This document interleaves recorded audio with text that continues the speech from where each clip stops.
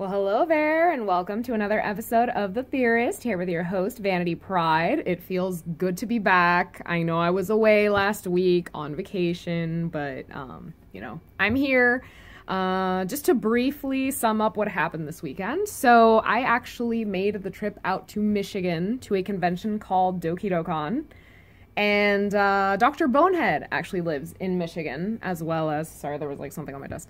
So anyway, what was I saying? Dr. Bonehead lives there, as well as Admiral Handsome and Mr. Magic Al. They are all involved in the Tower of God dub project that I'm part of as well.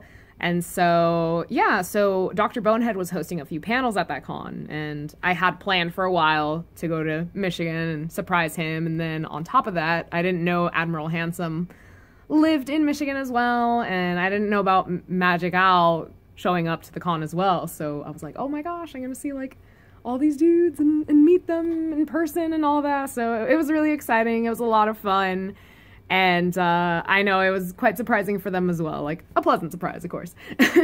But it was really a good time, and I'm definitely excited to go back next year. I'm already planning that. I went with my best friend as well, so she's super excited about going back there again next year. So that was fun. Plus, if you guys hadn't noticed, I cut my hair. I also touched up my hair. I can't even talk, I'm so tongue twisted. But I touched up my hair, so maybe it looks a little bit redder in this picture, I don't know. Or video. Anyway.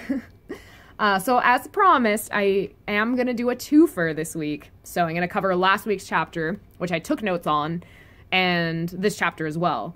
For this chapter, I just got done reading it, and I actually want to kind of treat it as a live read, so I didn't really take notes on it, because, I mean, so much of the focus really is on the dialogue, because, like, I loved this chapter, 312 of Season 2. It was amazing. The dialogue is great, and just so much emotion behind it, and I'm just excited to, like, act it out, really.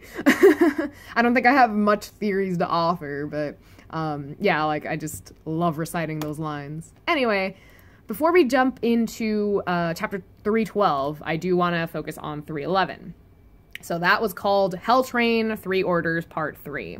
So toward the beginning, we saw that Boro and Sachi both agreed with each other that they were going to reveal, like, slowly or little by little to Balm that Prince and Akraptor had died. They didn't want to reveal it to him just yet because, you know, he just found out about Khun, and, I mean, Khun's not dead, or we don't know what's gonna happen to Khun. It is worrisome, of course. I mean, I'm hella worried because Khun's my boy. And, you know, I can understand how Balm feels because Khun's like his best friend, right? So, you know, for him to be told, oh yeah, these two other dudes died, like, that would be, like, way too much, you know? Although I guess Balm could use that to his advantage and, you know, get rid of Rachel that much faster, right? Because everyone wants that. But, anyway, moving past that, we do get to see Hwaryun in this, and it had been some time since we'd seen her. So I liked the chapter in that regard, too, because we saw characters that we hadn't seen in a while. So it was cool to, you know, kind of see them make an appearance after some time. Anyway, she kind of read Balm's mind, you know, like, she's like, oh, I know you're gonna go try and find Rachel. And Balm's like, what? How'd you know? And I'm sitting here thinking, like, well, Hwaryun's a guide. She's got to have that sixth sense. She's got to have a really good intuition, so I'm not too surprised. But anyway, she does offer to help Balm by taking him to where Rachel is. And around that time, Andrasi shows up with Beta, and I actually do want to read that part of Andrasi because I thought it was really interesting what she said. And, you know, I kind of have some things to say about that. But first, we'll read her quote. You need someone to fight White, don't you? Don't even think of facing that monster and Rachel by herself. Plus, it's also my fault for not being able to stop what happened to Khun.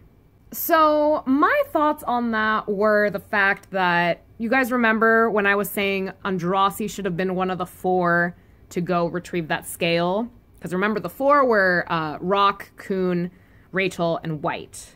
And I was saying it should have been Andrasi. But the problem was that because of that hold that the snake charmer had on her, slash even like the young Jade of Zahard kind of had that hold on her, so she wasn't really able to do much or say much or whatnot. So I feel like that held her back. And, you know, it kind of annoyed me because I'm like, dude, snake charmer, like, you should have been a little more lenient and allowed Andraste to be one of the four. Like, honestly, Rock shouldn't have been there. Like, I know Rock is adorable and he's, like, comedic relief and all that, but, like, I think Andraste would have played a much better role there. And I feel like what happened, like, with the whole, like, Rachel instilling that thing in Kuhn's heart, I feel that could have been stopped. Like, Andraste would have had, like, a better intuition to know, like, something like that was gonna happen. Like, I don't know. This is all my thoughts on that. Like, I love Rock dearly, but I feel like Andraste would have played a better part. Plus, if Snake Charmer would have let her go, if his objective was to defend her, right? Because he didn't want her being put at risk, right? And then if she was put at risk, he would have stepped out and fought for her, right? Fought in Andraste's name to protect her and defend her and all that. So I'm like, Snake Charmer, that would have put you guys at 3 versus 2. If something happened in retrieving that scale, it would have been Rachel and White versus Kuhn, Andraste, and the Snake Charmer. Like, Snake Charmer, why didn't you think? So those are my thoughts on that. But I mean, I guess taking it more from Andraste's perspective, I feel she kind of feels bad, you know, because she could have spoken up too. Because I don't think, you know, she was kind of held back, but I don't know. I feel like Andraste could have fought through that and she could have done something, right? And she could have been part of the 4. And so I feel she kind of feels bad and she kind of wanted to mix it up. She kind of wants to make it up to Bomb, is basically what I'm gathering from what she said there. So yeah, that's what I had to say about that. So then, moving forward, we then go to Jin Sung Ha, who, of course, was safe, like I predicted. I know I had also thrown out the idea, like, oh, hey, he could be absorbed by that, like, spaceship-looking thing, which didn't end up happening, but he was okay in the end, so that's all that matters. Speaking of that ship, though, he actually sends that thing flying, and it nearly hits Moshini, and so I thought it was pretty funny, because Moshini kind of let out a cry. And then, I thought it was really cool when Jin Sung actually challenged her, you know, and, you know, he's basically asking her like, oh, well, why aren't you fighting me and all that? And so I'm going to go ahead and read their interaction because I really loved that this chapter as well. Did you come here to watch your boys get slaughtered or what? You should just leave if you don't intend to fight. Don't be so impatient. The smell of blood hanging in the air is what gets me in the mood for a fight. Now, it's my turn. Why aren't any of Zahard's princesses normal? So I love that. And, I mean, obviously I know what happened in 312, but these notes that I took were before I even read it. So I was still toying with the idea of whether this fight was staged. And, I mean, if that wasn't the case, you know, I kind of figured both of them would realize, like, oh, hey, like, let's not fight. Let's actually join forces kind of a thing. But that's all I want to really say on it because we'll talk about what actually happened between the two of them in the next chapter, which we will cover after I'm done with these notes here. So we then go to Misang, who we also haven't seen in a while. So that's what I was saying. Like, it was really cool about this chapter that we got to see characters that hadn't made an appearance in a minute, you know? So she's actually keeping an eye on Rachel and Yura through this mirror thing. And so, again, I want to read an interaction here between Yura and Rachel. So, you know, Yura's basically, to sum up before we get into that part, Yura's like, oh, hey, like, why don't you go rest in your room? Why are you out in this open space when anyone can attack you? Kind of a deal. And this is Rachel's response. It's okay. Nobody cares about me anyway. And Yura's like, what? No, I'm giving them the same voice. I should switch it up. Anyway, with Rachel. I ruined the bet with Bomb, and I didn't even manage to take that power with me. It was there, right in front of me. But now I've turned back into this ugly, pathetic... Ugly? Why, Rachel? You just don't get this. You spent your whole life being fawned over by other people because of that pretty face of yours. So don't act like you understand. It's not fair. I want to go. I want to go. I want to leave. Arlen... See, so that was interesting too.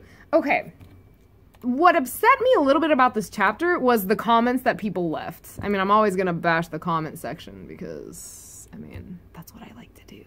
But, so anyway, her saying Arlen is very intriguing, and no one commented on that. I mean, I'm not gonna scroll through like 100 pages of these comments, but in the first 3 comments, all I saw was like the bashing of Rachel, okay? And it's just frustrating because I'm like, okay, like, what about when she said Arlen? And then, you know, there's something coming up. You know, I probably should wait until that scene comes up. I'll actually do that. I will continue my rant momentarily. But anyway, Rock shows up precisely at this moment, and he's like, go where, turtle? And he's like, basically, I'll help you go to hell. So I thought that was really cool on Rock's part. And then, of course, he transforms back to his original gigantic form. And so at seeing this, Mi-seng decides this is the time to go enact her revenge, right? Because she wants to avenge Akraptor and Prince's deaths. So now that Rock is there, you know, she can kind of join forces with him and take down Rachel. But precisely as she gets up to go do this, White shows up. You know, and she was not anticipating this at all. Like, apparently her mirror thing was supposed to detect if anyone was around, but the mirror thing could not even detect White. Anyway, White goes on to say that, oh, Mi-seng, like, you know, you want to be a part of me and all that. So he intends to take her soul, and at that moment is when Andraste shows up with Hwaryun, and I'm betting that Beta is around there as well. But, okay, so now I can do my whole bashing of the comment section. So if you look here at this image, there's a slash sound, we see Mi-seng falling to the ground, there's blood spreading as White turns around to face Andraste and Hwaryun. And so my initial thought is like, oh shit, like he just killed Mi-seng, right? Mi-seng is like this sweet, adorable, lovable little girl, you know, and she just died, it seems. But not one comment in like the first 3 pages that I scrolled through mentioned anything about Mi-seng. You know, I saw a comment where they were poking fun at what Rachel said about like, oh, no one cares for me. And she's like, oh yeah, well, I don't know. Well, let's go with they. They were like, oh yeah, and the readers don't care about you either. But I'm like, okay, I feel like the readers do care in a sense because that's all they talk about is Rachel. All they do is bash Rachel. Not once are they like, oh my god, poor Mi-seng, she's dead. Like, no way. Right? Like, that's, I don't know. I don't get that. I'm like, there are other things you could comment about and talk about, and yet it's always Rachel, Rachel, Rachel. And I'm like, guys, you need to kind of like spread it out. Or at least, if you have to talk about Rachel, like, do that, but then kind of mention other things too, because there's more to the chapter than just the one person, okay? And then I saw this other comment too, in which they called Rachel a hoe, and I was like, well, she's not sleeping around with people, so technically she's not a hoe. I mean, you can call her a bitch like anyone else who's commenting about her like that, but hoe isn't the right term to use on her, just for the record, But anyway, to conclude chapter 311, or episode 311, however you want to see it, we have Rock aiming an attack at Rachel, of course, because he's dead set on avenging, you know, Khun, right? And then that's when Bomb shows up, and of course he is pissed off at Rachel, because you can see in this image here how his face is just angered, and he's yelling at her. All right, so now that takes us to Season 2, Episode 312, or Chapter 312, Hell Train 3 Orders, Part 4. So, of course, we get a little recap from last time. Again, Bomb's face when he's like, Rachel! So then he's like, it's a good thing I found you before the fight started, Rachel. And then, yeah, we're gonna skip around some of the dialogue, you know, some of the unnecessary things. Because, you know, Rock's like, oh my gosh, you're awake. How are you feeling and all that. And then I'm guessing this is Rock. He's like, too bad. I won't be able to devour her.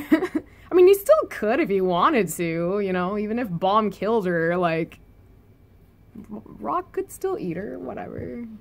That sounds super awkward, but okay. So, Yura steps up to the plate, right? She's facing off with Bomb, and she's like, did you follow Rachel here again? Why do you keep following her when she doesn't want to see you? You sure are obsessive. Of course, that pisses him off, because he's like, stay out of this, it doesn't involve you. And she's like, damn. And, you know, she's even shocked at how powerful Baum has gotten, because she even comments about that. So anyway, Baum's attention is set back to Rachel, and he says, "We agreed that whoever won the duel on the hidden floor would get the second thorn, right? But it looks like we both ended up losing. Andrassi was right. I should have never brought you to the hidden floor." Yeah, you should listen to Andrassi more often. Just saying. Andrassi is best girl. I don't know why I'm shushing. Heart. There we go. All right, continuing with Baum's thing here. "Ultimately, Kuhn ended up like that because of my choice. So let's make sure nothing like this ever happens again. Let's decide this right here." Decide it? "I want to fight you here. And we will end everything between us." I mean, it's so powerful, that choice of words, right? Because Rachel used to be his whole world. And now, you know, little by little, he started to realize she's not the greatest person, you know? And so I think it's interesting that, you know, like, this was the final straw. Like, you mess with Kuhn, like, we're done, you know? And I really love that. Like, I love how SIU just made this work out, you know? Just, like, little by little, Baum started to realize it, you know? Because I'm trying to think of a good example. But it's just like, you know, if there's someone that you, like, love and trust a lot, like, and people are talking shit about them, like, you're not going to believe that. Like, you know, you need to have some kind of proof. And obviously, with that video that he was able to see, like, you know, he knew that Rachel did some shit, and it's just unforgivable at this point. And I mean, that's with Baum not even knowing about Akraptor and Prince yet. So... yeah, like I said, powerful stuff that SIU has come up with, and I love it. So then we go to Mashini and Jin-sung again. And here, Mashini is doing this attack called Mashini Style Spear Skill Tres Cuemos, which I'm pretty sure it's supposed to be Tres Cuernos, because I wasn't sure what cuemos were. Like, I had to Google that. I felt ashamed. I'm like, I speak Spanish. I should know this, right? But yeah, like, cuemos wasn't coming up. But there was cuernos, and I was like, oh, okay, you know, like the M, sometimes, like, if you put, like, a R and an N too close together, they look like a M, so that's my thought, especially because there's, like, 3 prongs to this thing, so it's gotta be 3 horns. Makes a lot more sense. Anyway, I'm gonna go ahead and skip to the part. So they're fighting here, and Mashini accidentally aims at that ship thing, and it's like, ah, princess, please aim a bit better. And she's like, ah, sorry, I didn't think it would hit you. I'm so sorry. Would you like me to bow to you? No, princess, that's not what I meant. And then Jin-sung is like, you must be blind. And he gives himself a physical boost and does this attack thing called Shinzu Piercer. He even manages a hit on Mashini, you know, kind of doing something like that. And as they are super close together now, he's like, what are you after? You act like you're attacking me, but you just keep sacrificing your own troops. You haven't put up a real fight this whole time. Is there something you need to tell me in secret? And then she's like, you finally figured it out. You people from the Ha family are always so slow. Which, see, I told you, I'm like, it's a staged fight. Like, I don't think he was aware of it until he started to sense, like, oh, well, she's not really putting up much of a fight, so she's obviously here to tell me something. So anyway, back to Jin-sung. So why are you going through all this trouble just to tell me? I really tried on that last attack, but you're just so damn strong. Hey, kid. My father sent 3 orders to the altar a week ago. Orders? Yes, one order was sent in secret, and the other was an order for us. Annihilate Foog. And the last one was completely kill all regulars on the Hell Train. And then Jin-sung's thoughts go to Viol, and he's like, really? Like, he's keeping a calm demeanor, but, you know, on the inside, you can tell he's worried. Why would Zahard want the regulars dead? What reason would I have to go this far? Just to lie? The troops are already gathering at the last train stop. Of course, rankers can't interfere in the business of regulars, but the military seems to have found some kind of solution. As far as I know, someone that Foog values very highly is currently riding the Hell Train. You can't let that boy be put in danger, can you? And so he's shocked that she even knows, and he's like, how did you... And then we're back with Balm and Rachel. Starting with Rachel. I'm surprised, Balm. You getting angry at me. You never got angry at me, no matter what happened before. You must be angry because of Kun, right? But Balm, you have no clue. He tormented me for a very long time. I simply got the revenge on him that he deserved. I'm just competing to climb the tower like everyone else here. So why are you getting angry? Rachel, I just can't understand you. That's right. You would never be able to understand me. You hate you have everything. You hate everything. Oh, that made me laugh when I read that. I'm sorry. Okay, backtrack.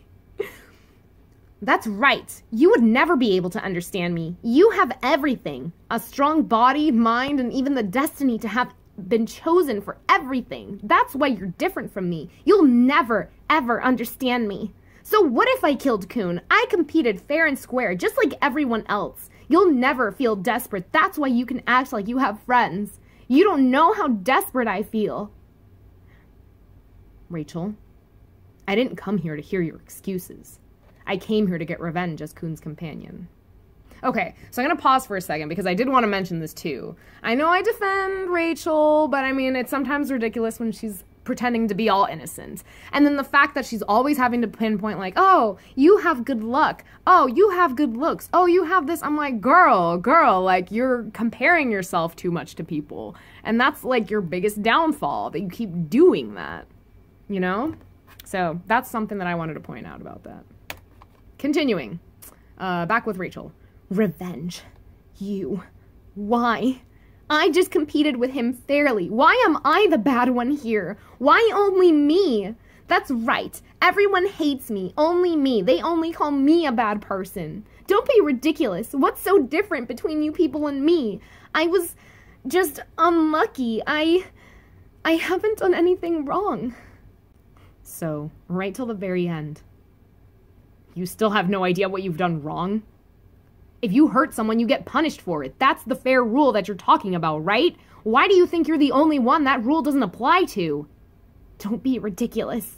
Just don't be ridiculous. Why would you punish me? You stole everything from me. Why would you? What right do you have? And her, what's it called? The manta ray thing pops out. Of course, Balm can't see it, but, you know, you can tell that that power is emanating from her. And then Balm says, let's end this now, Rachel. And then we're back to Jin Sung-ha and Mashani. How much do you know? Enough to know that you people need that boy. But the problem isn't that I know this. What? The real problem is that my father has noticed. The forces under my father's direct command have already quickly taken action. All right, and then we go to floor of testing. This is the last bit of the chapter. And guess who we come across? It's Han Sung-yu. I almost called him Jin Sung. God damn it. Their names sound so familiar, or so similar. And it was funny because when I was taking notes last chapter, I almost typed Han Sung-yu when I meant to type Jin Sung, and I'm like, oh my gosh. Okay. So anyway, with Han Sung here. My, that blind fish sure is jumping around a lot this morning. It looks like we have a very important guest. This must be the end of the line for me. And then it's a Zahard family messenger, who is a ranker named Red Brubia, who showed up. The floor of the test, total supervisor Han Sung-yu. Get down and listen to the command of the great king, as well as trying to hide the identity of the irregular in the tower, a sin that you reported falsely to the government after manipulating that he was dead. It is a sin that you should not do as a supervisor involved in the examination process. You have committed such a serious sin, so you'll now be sentenced to death. So we'll see what happens with that. I don't think Yu Han Sung is gonna die. You know, he'll find a way out of it, or I don't know, but I haven't really put much thought into a theory for that. But like I said, I don't know that he'll die. And I love the fact that we're getting to see present day Yu Han Sung. It had been since friggin' first season since we last saw him. I mean, we probably saw him in flashbacks in season 2, like early on, but I mean, seeing the real him like in the present time, it's been forever. So it's so good to see him again. I love it, you know? And now it's like I have a different thought on him because I guess after reading first season, you know, I kind of got a bad vibe from him. I was like, oh, shoot, well, like, you know, he killed Bomb. And, you know, back then, I wasn't sure that Bomb was dead. You know, I was like, oh, he's going to come back. He's the main character. There's a season 2. He's got to make a return. But yeah, like at first I wasn't too fond of Han Sung-yu. Like I loved him when we first met him in season 1. And then later on when that happened and he was in works with Lopobia Ren, I was like, dude, no. And then, you know, Bomb's death happened and it's just like, no, like why would you be part of this plan? But now, I mean, it's like I said, Foog at first was revealed to us as like the bad group. They're the villains. But really, they're kind of the heroes because Zahard isn't the greatest person. So, you know, with Han Sung-yu being part of Foog, you know, that kind of makes him a good person in a sense. And I mean, it wasn't that Bomb got killed off. Like, it was a stage death. And, you know, it was kind of done in a sense to protect him, I guess. Because if Zahard was going to try and do something to him when Bomb was just starting out, you know, that would have been bad for Foog. But, you know, since they killed him off and then, you know, trained him really well, I mean, it was to their benefit and also to Bomb's. So, I mean, that's the thoughts that I have on Yu Han-sung. Not so much of a prediction as to what will happen to him, but like I said, I mean, the most basic thing that I can come up with is the fact that, like, I don't think he's going to die. Or even if he does go through some trial or, you know, some death sentence, like, you know, I don't know, maybe a group of people will help him out or, you know, even he himself, he's powerful enough to, like, defend himself. So I think he could find a way out. And, I mean, we don't even know if this messenger really is on Yu Han-sung's side. Plus, death was in, like, quotes. So, like, what do quotes even mean, right? It's not, like, a real death. Maybe it's, like, some fake death thing again. I mean, he's got to have... Or he's having quite a connection with, like, fake deaths. I mean, first Bomb's and now potentially his, right? So that's kind of interesting there. Yeah, and then what else can I say? I mean, the highlight of this chapter was the whole Bomb and Rachel interaction and then, you know, them about to get into a fight. So we'll see how that goes. Obviously, it's going to be a one-on-one. Yura and Rock know better than to meddle in that. And then... yeah, so we saw what happened with Jin Sung and Moshini. Obviously, she wasn't there to fight him. She was there to, you know, kind of give him a warning, like, hey, you might want to be careful with your Foog candidate, because he might get killed off on the Hell Train. So, yeah. So that's pretty much it for this week. I'm going to have to skip on the blog notes again. I feel awful. I just... You know, there was too much to talk about, especially because this was a twofer chapter, or twofer review. I can't even talk. But definitely next week, I will cover blog notes, I promise. So that being said, thank you guys so much for tuning in. It's always a pleasure. Oh, I do want to thank people too. I want to thank all of you because this channel has now reached 108 subscribers. And I'm just like, whoa, I've surpassed 100. It's crazy.